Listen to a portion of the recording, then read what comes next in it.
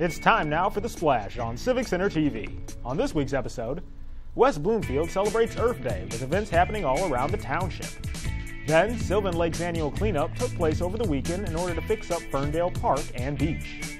And later, Leon Padel, the host of Lake Views, gives us some tips on how to protect our water sources. The Splash is a production of Civic Center TV. We're a news magazine that covers everything, from local news to feature stories, all so that we can bring you the latest from the greater West Bloomfield area. And now, let's dive into The Splash. Hello everyone and welcome to The Splash. I'm your host, Jonathan Jackson. Hope you all had a warm and wonderful weekend. Speaking of the weekend, last Friday was Earth Day, and in West Bloomfield, that's cause for celebration. Where for students of Shaco Elementary, it was much bigger than that, as they got to tour the township for all of its Earth Day themed events. And The Splash's Brooke Allen was there to report on the festivities. I'm Brooke Allen for The Splash. Today is Earth Day, which originally began in 1970. Now in 2016, the kids at Shaco Elementary and all of West Bloomfield are celebrating and learning exactly how they can help the Earth. Let's go check it out.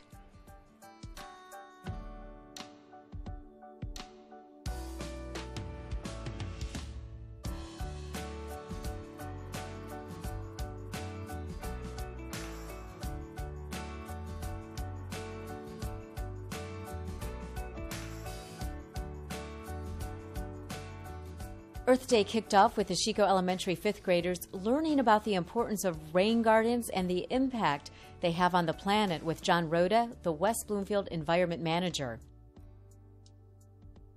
The kids were having a great day as they trekked from one event to the other, and I caught up with Lauren, who was enjoying it all.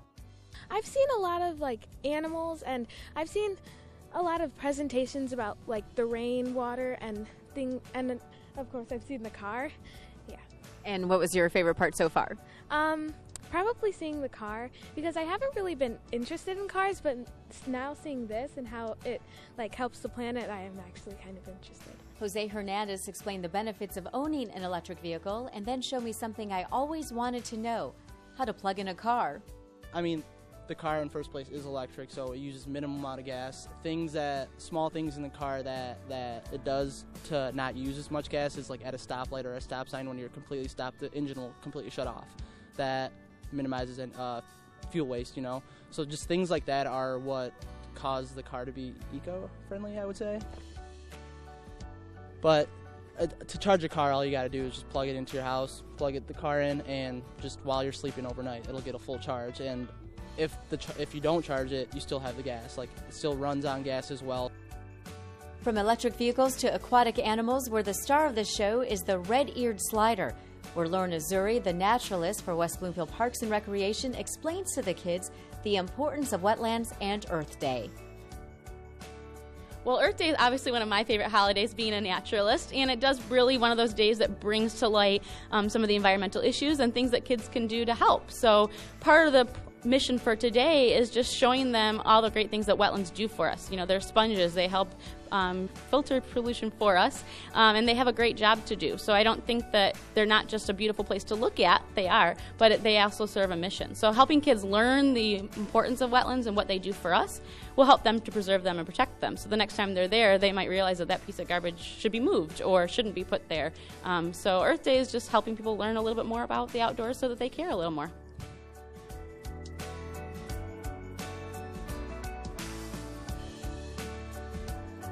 The younger you can start getting kids having their hands dirty, the better. So the earlier you're exposed to nature, research shows that you're more often going to be a steward of nature. So the more you enjoy it, the more you'll want to protect it and preserve it.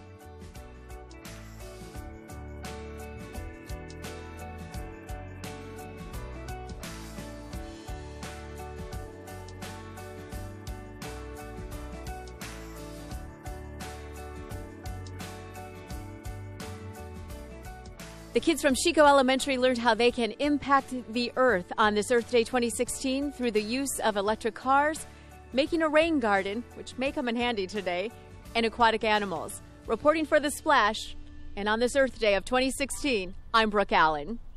Thanks, Brooke. It's great to see these kids learning about the benefits of recycling as well as conservation. And even more encouraging that the township is putting in so much effort into preserving our planet. And if you'd like to see more on these Earth Day activities, then visit civiccentertv.com/WB Earth Day.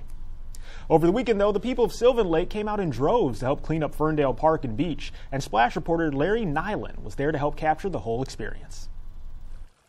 It's 10 a.m. on a Saturday morning, but while many of us are sleeping in, some residents of Sylvan Lake are doing some spring cleaning. The annual event is called the Sylvan Lake Park and Beach Cleanup and takes place right at Ferndale Park. Event organizer Terry Eder told us at least a dozen residents came out bringing rakes, gloves, shovels, bags, and enthusiasm, all in the spirit of Earth Day 2016. With the clear and warm weather throughout the morning, it allowed for time to paint the park benches and the signage. Resident Barry Beard said he just moved back to Sylvan Lake after a few years away and was excited to volunteer his time for such a great cause. It takes work to maintain Sylvan Lake's reputation as the prettiest little city in Michigan, but these folks were up to the task. The playground area was also spiffed up in anticipation of a long summer of activity. Any and all helping hands were welcome on this day. Even this guy couldn't hide his enthusiasm for what a great job the crew had done. And the event was more than just a time to clean, but also a time to meet and greet others within the neighborhood. With such a positive turnout this year, you can be sure to see the folks of Sylvan Lake back out in the community for another annual cleanup. From Sylvan Lake, reporting for The Splash, I'm Larry Nyland. Thanks, Larry. It's good to see even more folks out there celebrating Earth Day in the best way possible, and that's by cleaning up their environment. So a big shout out from all of us here at The Splash to the folks over in Sylvan Lake. And if you'd like to see even more of their cleanup, well, you can visit civiccentertv.com/Sylvan Lake Cleanup. Coming up, though, we're going to tell you how you can help keep water sources like lakes and rivers safe this time of year. And later, George Moore's newest edition of Sidewalk Talk has the greater West Bloomfield population revealing some rather exotic food dishes. All that and more right after the break. Don't go away. You're watching The Splash on Civic Center TV. Civic Center TV celebrates our region's natural beauty, proud history, tremendous accomplishments, and more with Another Angle, a series featuring a unique bird's-eye view of our area's landscape. Watch Another Angle on Civic Center TV, television that's close to home.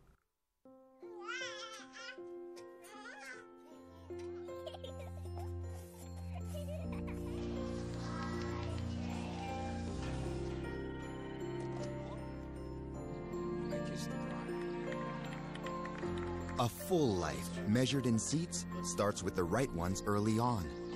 Car crashes are a leading killer of children 1 to 13. Learn how to prevent deaths and injuries by using the right car seat for your child's age and size.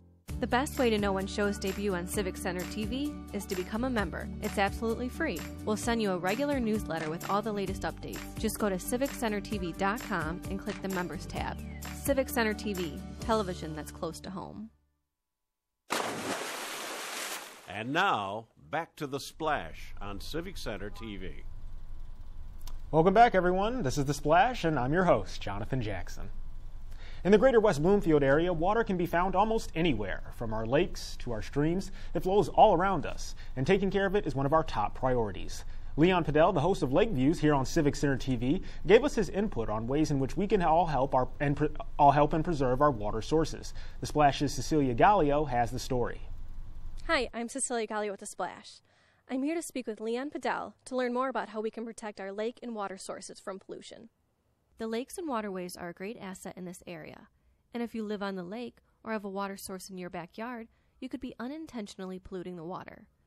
During the warm months, we start using products like fertilizer with phosphorus, herbicides, pesticides, and other nutrients and chemicals that can actually drain into our waterways. Leanne Padell, the secretary of the Orchard Lake Aquatic Advisory Board, shares an easy way to help decrease the levels of pollutants ending up in our waterways. What you need to do is you need to start at the smallest level. For example, with this pond, you need to have barriers so when the water comes down, it can be filtered by the plant material. Barriers are planted on the edge of the land before the water starts. These barriers help protect the water by absorbing some of the excess nutrients and pollutants that could drain into the water. It is important to plant barriers on any size water source, like culverts, ponds, running ditches, rivers, and even lakefront, to help reduce the spread of pollution. The biggest reason that this becomes important in the bigger waterways is because the lakes and the rivers drain down and eventually they make their way to the Great Lakes. Pollutants can not only harm the water, but also humans, plants, and animals. They can affect many areas of life for local residents that live on or enjoy the water. When these waters start to deteriorate with plant material, algae, etc., it hurts these lakes from a recreational standpoint, and it has a negative effect on property values. Some local homes are also built larger on the lake, with rolling lawns right to the water line. The bigger the house, the bigger the roof, the bigger the driveway, the bigger the decks, the more lawn without natural areas. It becomes more of a funnel for all this water, which carries with it fertilizer, E. coli, pollutants, right into the waterway. Other pollutants to keep in mind is using fertilizer without phosphorus and keeping it away from waterways on all sizes of land. Dog waste with E. coli can even spread into the waterway.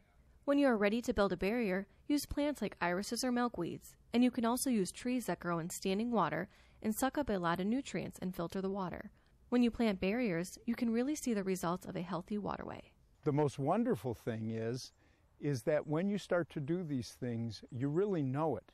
You're not having these algae blooms in your ponds and in your little waterways. You know, it doesn't look like pea soup.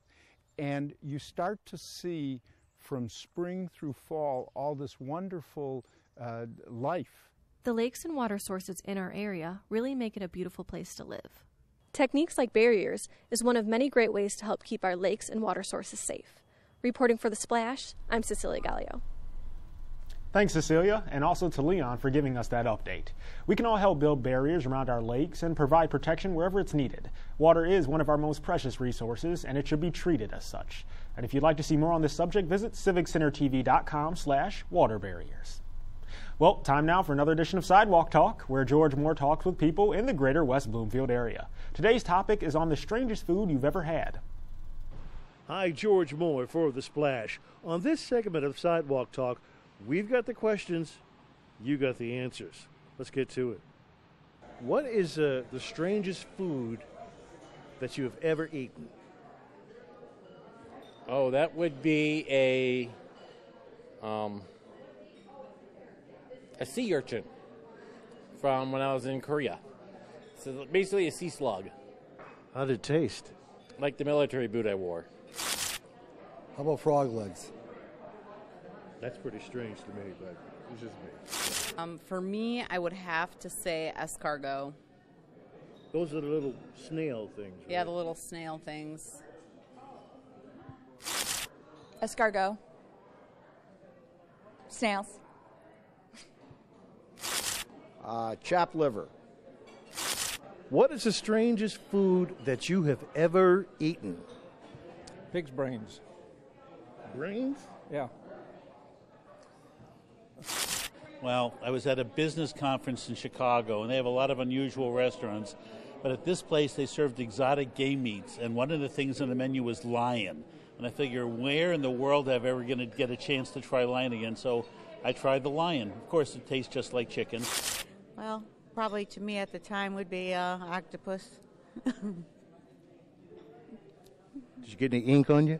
And none. Well, probably octopus. Octopus probably is the strangest food. Getting a lot of octopus. Is that right? Won't be any left in the ocean. I ate a worm at camp when I was little for $5, if that counts as food. Was it worth it? Yes. Yeah. As long as it was I worth don't regret it. Oh, okay. Residents of greater West Bloomfield area, we asked the questions, you gave us the answers. And that's what we wanted out here in the streets of the greater West Bloomfield area. For The Splash, I'm George Moore. Sidewalk Talk. Yeah, those were some pretty strange foods. I think the weirdest I've ever had is octopus, so I guess I'm in the loop there, but I'm not as brave as most folks. However, if you like this segment, well, you can catch even more clips of George out in the community by visiting civiccentertv.com/sidewalk talk. Time now, though, for a Civic Center event update. You can find out more on all the following events by visiting civiccentertv.com/events. It's a great tool to keep you up to date on everything going on in the greater West Bloomfield area. So without further ado, let's get into it. Attention all button collectors. Michigan's Button Society collector and historian Chris Parham visits the West Bloomfield Public Library to share her collection and extensive knowledge with the public. Now, this is mostly a Q&A session, so bring your family's buttons for identification and care suggestions. The event starts at 7 p.m. on Wednesday, April 27th, and is free to the public. West Bloomfield High School presents The Addams Family, a Broadway musical, on April 28th through the 30th, with the first and second showing on April 28th and the 29th at 7:30, and the third and fourth showing on the 30th at 2 p.m. and 7:30. Come to the auditorium and enjoy a wonderful play put on by West Bloomfield students featuring TV's spookiest family, as the Addams Family hosts a dinner party for Wednesday's normal boyfriend and his parents. Sounds like that's fun. For additional information on the play or to reserve tickets, call 248-865-6720. Do you enjoy games like bridge or euchre? How about checkers or chess? Well, you can play all those games and many more at the West Bloomfield Parks and Rec Open Game Room. Bring some fellow players with you and relax in a friendly environment for those 50 and up. Although games will be offered to the public, they do ask that you bring your own game supplies. Donations are requested, and for any refreshments and registration is not required. But participants must sign in, though. Remember, the event is for those 50 and older, and it starts on May 3rd, and then takes place every Monday and Tuesday from then on, from 11 a.m. to 4 p.m. On Friday, May 6th, the West Bloomfield Parks and Rec is hosting their Touch a Truck event from 6 to 9 p.m. at Drake Sports Park. Come and put your imagination in gear and get a first-hand look at the police, fire, and construction vehicles most of us see every day, but don't really get a chance to interact with. Also, there will be food trucks scattered throughout the area for any hungry attendees, and the cost is only $5. No registration is required as well. Plus, all proceeds will fund their Camp Financial Aid program, so bring as many folks with you as you can. The West Bloomfield Library is pleased to announce the continuation of their popular film series discussion group, facilitated by the one and only Dr. Tara Hayes from Oakland University. The next classic film we'll be revisiting is The Who's Afraid of Virginia Woolf, a tale about a bitter aging couple who, with the help of alcohol, use a younger couple to feel anguish and emotional pain towards one another. Although the movie will not be shown during the discussion, it will be available to check out prior to the event on May 9th at 7 p.m. If you're into dieting or just eating healthier, Henry Ford West Bloomfield Hospital has designed a class just for you. This course deals with many health concerns our population faces when it comes to eating and food selection, and can play an important role in controlling variables such as sodium, calcium, iron, and cholesterol within our diet. So why not join these chefs and clinical dietitians in the hospital's demonstration kitchen and get some advice on how to improve your diet and help balance your health. The session is only $10 per person and includes a $5 voucher for Henry's Cafe. It starts on Wednesday, May 11th at 10 a.m. and goes until noon. Registration, though, is required in advance. Once again, it's time for another selection of the 2015-2016 book review series. This month, the Friends of the West Bloomfield Public Library are reviewing The Short Nights of the Shadowcatchers by Timothy Egan on Friday, May 13th at 10 a.m. in the meeting room of the West Bloomfield Public Library. Come out and enjoy wonderful discussions with other fellow book enthusiasts. Why not come and experience an action-packed day full of fun and bonding while also dodging your child's paintballs? That's right. At Future Paintball in Whitmore Lake, you can play on a diverse range of courses, including an urban field with a 2-story house or Pipe Town, where you'll crawl through these huge tubes. Now, children must be at least 10 years old to participate, and one other child may attend with the same parent for an additional fee. Parks and Rec also asks that you please bring a change of clothes or a beach towel to sit on for the ride back, as well as your own lunch or snacks, since there won't be any provided. The bus departs from the Recreation Activity Center on Saturday, May 14th at 12:30 sharp. Be sure to visit West Bloomfield Parks and Rec for more information.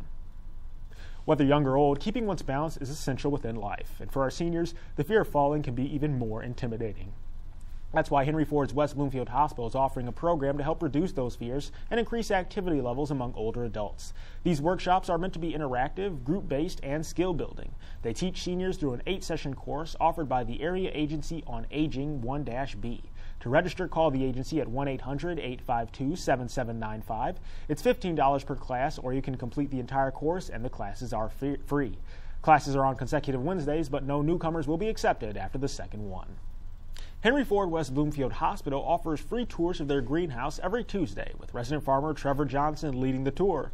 Throughout it, he'll teach you all about hydroponic growing techniques, basic plant care, crop harvesting, and much more.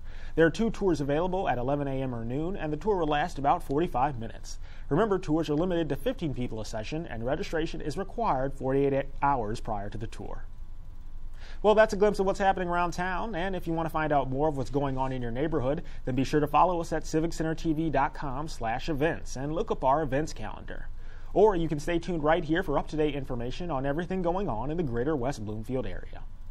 Well, we're going to take a quick break for now, but when we come back, I'll be talking with radio personality Big Al right after this. You are watching The Splash on Civic Center TV. Be sure to catch live coverage of Laker sports, up-to-date information on local events, and of course, non-stop music on 89.3 WBLD, the all-new Lakes FM.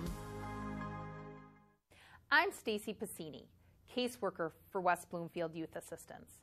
West Bloomfield Youth Assistance provides confidential casework services to children and families living in the West Bloomfield School District. If your family or child is struggling, West Bloomfield Youth Assistance can help. For more information about West Bloomfield Youth Assistance programs and services, please visit www.wbyouth.assistance.org or call 248-592-1278. For years, Civic Center TV has been bringing you live coverage of local municipal meetings. The meetings are now available on demand at civiccentertv.com/meetings or watch the meetings again the following day on Civic Center TV, television that's close to home. And now, back to The Splash on Civic Center TV. Hello, everyone, and welcome back to The Splash. I'm Jonathan Jackson. My guest on the show this week is the former co-host of The Dick Purton Show, as well as an actor and comedian. He is Big Al Muskovitz. Big Al, how you doing? Thank you very much, Jonathan. I actually wasn't a co-host. I sidekick. I don't want. Yeah, let's get that, make that clear. Yeah, there was only one host. That was Dick Purton. Yeah, and he was a legend in his own right. You know? Tremendous legend for years, and also inducted the National Association of Broadcasting Hall of Fame. So he the same day, actually, that Regis Philbin was inducted into the TV part of the National Association of Broadcasters Hall of Fame out in Las Vegas. It was a huge day. No way. Great, yeah. But listen, I'm here. Let's That's talk right. about That's me. true. That's true. Let's focus on you. I owe a great deal to Dick Purton. He's doing great, and I would not have had the career if it were not for him, that's for sure. How long were you with him and his show? You know, it was a total of 18 years, Jonathan. I started out part-time with him for 4 years, and then when we moved over to WMC, CBS, although it went through many gyrations of who owned that station, but 14 full-time years over at WMC, and now I fill in on a fairly regular basis for Mitch Albom on WJR. All right. Got to get a plug in there. Yeah. Yeah, well, we love Mitch here, too. He's a great guy. So. Yep, absolutely. But when you were on the Dick Purton show, now you did a lot of like sidekick characters, voice acting, stuff like that. That's your specialty? Yeah, right? a whole myriad of things. I started out basically as, one of Purton's people doing voices, and started doing voices like Bill Clinton, stuff like that. My wife's back in it. She's in it to win it. I want to be back in the White House, Jonathan. And then, of course, George Bush came along, gave us 8 years of material.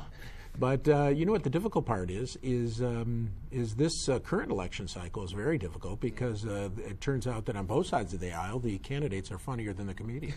So this is posing me a big problem. It is, I bet. Yeah. And when you're on Mitch's show, I mean, do you still do the characters and voices, or are you more seasoned serious? You know what? It's a combination, but it's mostly being the host, but I keep it pretty lighthearted. Mitch Albom is a brilliant guy with going in a million different directions of topics that he does. But I'm a humorous or comedian, and so I don't get too heavy. When I co-host, we do it a little differently, but Ed Kelly, who's one of my co-hosts when I sit in for Mitch, is a brilliant voiceover person, and he does a lot of character voices. But I'll sneak a few in there once in a while. But when I do my speaking engagements, I definitely try to throw those in. That's good. Yeah. So also, let's talk about acting, voice acting specific, but also you have done actual acting too, right?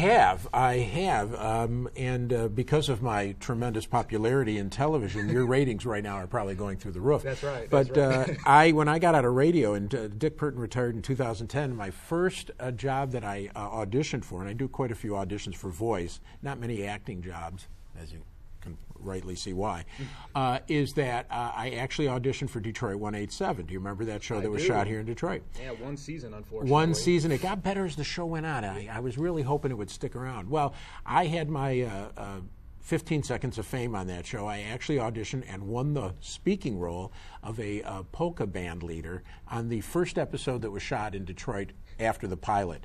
So I was on set and had like 4 lines, if you include commas. And that was my big break on ABC TV, and I have not, to my knowledge, done any more television shows since then. Oh, unfortunate. Yeah, but it was great winning an Emmy for it. So. Do you even know how to, polka, or was it more of just a... I actually, honest to goodness, had a few words that were in Polish. I called a couple, like, punchki stores and Polish restaurants to ask how to say this stuff. And so I did my research, That's good. Yeah, That's I did good. my research. But that was fun. It was a great experience, it was. And there's another character you're also famous for, Queen Elizabeth, is that it? Oh, yes, thank you, Jonathan. Royale? Yes, yes. Well, the Queen kept me quite busy on the radio. Oh, I'm sure she did, yeah. But funny story, very quickly, is that when Kate and William got married, I had been off the air, off the Dick Burton show for, I don't know, maybe a year or two. Okay. And I said, oh my goodness, how can the Queen be on the sideline during this huge event? Yeah, it was all over the news. Yeah, so I actually dressed up as Queen Elizabeth. I had only done that once before in public for a fundraiser. Okay. And so I decided, and Fox 2 News, my Fox Detroit, actually brought me in dressed as Queen Elizabeth, and I commentated and did some commentary on the wedding as Queen Elizabeth. Oh, look, aren't they beautiful, those two? They're fantastic. You get to wave and everything. Of course, yeah. Yes. So I, my kids and wife sincerely appreciated seeing their father and husband dressed up in a dress on Fox 2. But not humiliating at all, just fun. Well, they trust me, they had to put up with a lot of humiliation for many, many years. They still didn't get accustomed to it, and I don't blame them. Mm-hmm. But proper therapy has gotten our family back in line. Well, that's good. Yeah, that's also good. So anyway, but you can see I'm desperate for attention. I'm thrilled to be here, and I'm so glad you had me as a guest. So all right. Yeah, and I also keep busy. I write a humor column for the Jewish News, and I do speaking engagements. Can I get a quick plug-in for how people can get a hold of me? Go ahead, Vic. That's laughwithbigal@gmail.com, or visit laughwithbigal.com, which has not been updated in about 3 years, and my kids won't help me do it anymore. Oh, that's too bad. Yeah, it is. I'll hire you. You're young. You know about this stuff. Get a younger person help you out give there. A few bucks on the side. You'll help me with my website. No problem. Yeah. Well, Big Al, thanks for joining me today. My pleasure. We loved having you here. I loved being somewhere. This is my next big break, kid. From here, it can only go up. It can only go up. That's what everybody keeps telling me. Once again, my thanks to Big Al for joining me on the show today. And, of course, catch him on Mitch Albom's show. I fill in from time to time. I put it on my Facebook fan page. There you go. You can find out when I'm going to be on. And look at also his website as well for more information. Yeah, absolutely. Thank you. Right. Thank you so much. Thanks again, Big Al. All right. Well, now it's time, and keeping with the theme of Earth Day, we thought we'd bring back another episode of Minute with Nature featuring our park naturalist, Lauren Azuri. This week's update is on enjoying the outdoors. Lauren? Hello and welcome to Minute with Nature. I'm your host, Lauren Azuri, park naturalist for West Bloomfield Parks and Recreation. As a park naturalist, I have a pretty great job, and my basic job is to get kids outdoors, engaging and enjoying nature, and getting adults and families outdoors as well, and learning about the outdoors. A startling statistic is that the average child spends 7 hours in front of a digital screen and only 30 minutes a week outdoors. We need to change this and get our kids and our families and even our adults outdoors. We know all of the benefits are there. Kids that spend time outdoors have lower stress levels, they do better in school, lower symptoms of ADD, and the health benefits are endless for adults as well. So we should spend some time outdoors. Try and get that green hour in every day. And not just time outdoors, but unstructured time outdoors. Children need to learn how to explore on their own. A stick can do many things. It has a lot of different play features that we might not even think about. So giving kids loose parts and being able to explore and dig in the mud and engage with nature, just not in nature, makes a big difference in their development. Now, one thing that I hear from parents is that they're not necessarily comfortable taking their kids outdoors or out in trails or out in the woods. One thing that you can do is visit our outdoor natural play area. It provides a safe space for kids to explore on their own because it is gated in. Parents can watch, but let their kids explore. There's a lot of loose parts, so again, creativity plays a big role. They can dig in our garden bin and learn how to plant seeds, and they can dig in our insect discovery area as well. So it provides a place for them to have unstructured play outdoors, reap all of the health benefits, and still have parents comfortable. Maybe then explore the trails afterwards and talk to me, and I can give you some tips and tricks on how to be comfortable taking your children outside. And that's your Minute with Nature. Thanks, Lauren. And if you'd like to see more fun and safe ways to play outside with the whole family, then visit civiccentertv.com/MWN. We now turn to our other segment here on The Splash, our Person of the Week. This is where we acknowledge an individual within the community who is either helping or inspiring others. This week's recipient is Keego Harbor resident Karen Meebroad. Karen Meebroad is sort of a public figure within Keego Harbor.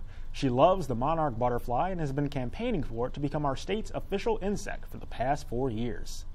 Since 1992, she's been raising monarch butterflies alongside her husband, but 20 years later, she decided to take her love to the next step by urging legislators toward her cause, as well as Senator Jim Marlowe, who agreed to sponsor her efforts through the Senate Bill 812, which has since been referred to the Committee on Government Operations.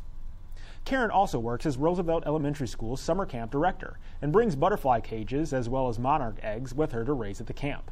This past year, campers created a butterfly garden in which 32 monarchs were raised, teaching the kids valuable lessons on the life cycle and eating habits of the monarch butterfly.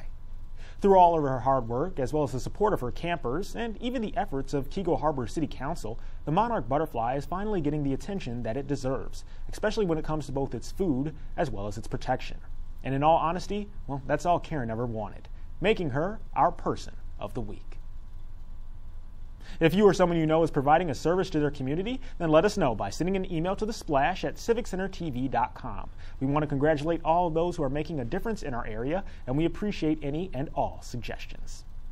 Unfortunately, though, that's all the time we have for today. But make sure to catch us every Monday for new episodes of The Splash, and throughout the week for replays as well. You can also look up previous episodes online at civiccentertv.com, and don't forget to follow us on Twitter, YouTube, and Facebook, as you can see on the handle below, under Civic Center TV for more information. For all our friends in Sylvan Lake, Orchard Lake, Keego Harbor, and of course, West Bloomfield, I'm Jonathan Jackson, and we'll see you next time.